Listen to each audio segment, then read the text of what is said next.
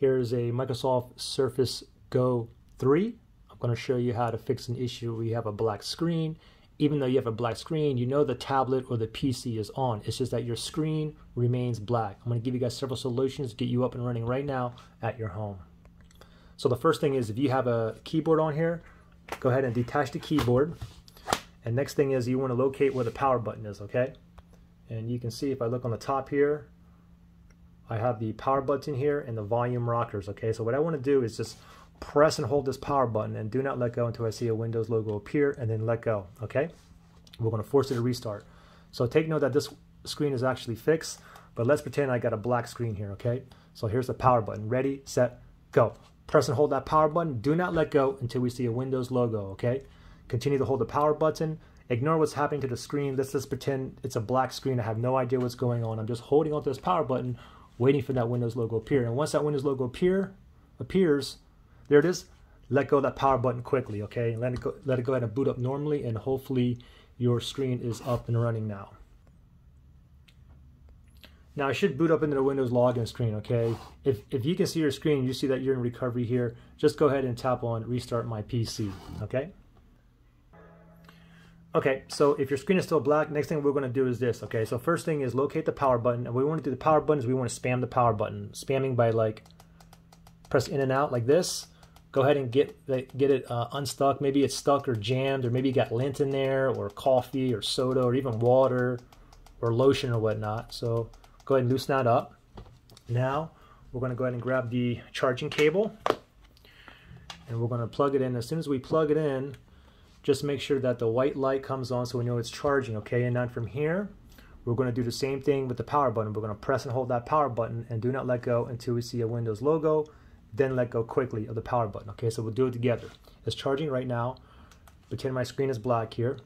Here's the power button. Ready, set, go. Press and hold. Keep on holding that power button. Keep on holding. Ignore what's happening to the screen. Just pretend it's a black screen. I have no idea what's going on. I'm just holding onto this power button, waiting for that Windows logo to appear. And as soon as it loads, let go of it, let go of the power button quickly. Windows logo, there it is. Let go quickly. Okay, and go ahead and let it boot up normally, and hopefully your screen is up and running now. Okay, well hopefully you are up and running. Now if you're not, you still have a black screen, no problem. What we're going to do now is we're going to go ahead and unplug it. And then what we're going to do from here is we're going to go ahead and lay the PC flat like this. And we're going to pretend my screen is black here, okay? So what we're going to do here is what I call the tap method. Simply get two fingers like that, put this on your desk, and what you want to do is tap kind of hard on the screen itself, okay? So just keep doing this like this. And sometimes as you're doing this, you might get like half a screen, you might get like white lines that pop up, or sometimes nothing comes up, but no problem. Just keep tapping kind of hard everywhere. Keep on going. Keep on going. Okay, now just go ahead and tap your power button. So tap the power button and see if your screen is on. If it's still black, no problem from here. Remember, we're going to press and hold this power button again. Press and hold. Do not let go until you see a Windows logo. As soon as the Windows logo appears, let go of the power button quickly, okay? Anyway, if you're still down, you still have a black screen, the next thing I have for you is what I call the massage method. So the same premise behind the first method, the tapping. Is possible that you have something slightly dislodged, like a ribbon, and a tap could pop into place. A massage can even pop it in place, okay? So go ahead and put your tablet or PC down like this. And what you want to do is get two thumbs and you want to press down all over on the screen, okay? You can use like a washcloth or a rag or whatnot if you don't want to smudge up your screen. But basically what you want to do is like this, okay? So we have the two thumbs here and you want to press, press, press. Keep on pressing. Press, press, press, press. Give it a nice massage here, okay? All over. Press, press. All over, okay? Just like that. Now go ahead and tap your power button to see if your screen is on.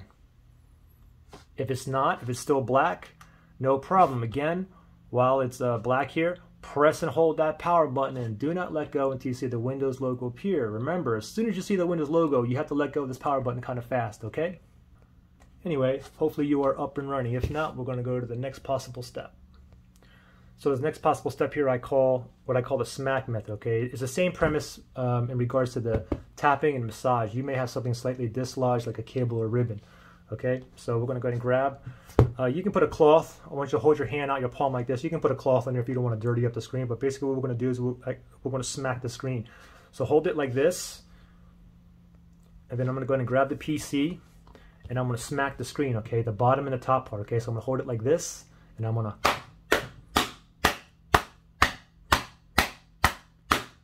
also on the bottom of the screen. Give a couple of nice whacks there. Now go ahead and turn it over, tap on the power button, and see if your screen is now working. If not, if you still have a black screen, then from here again, same thing.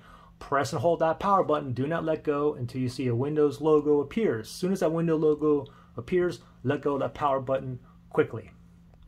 Now, if you still have a black screen, then the last thing I want you to do is this. Grab your Surface Go here, Surface Go 3, just like this, nice and naked. I want you to go to your freezer, okay? So go to your refrigerator, put this in your freezer, leave it there for 15 or 20 minutes. Let it get nice and cold.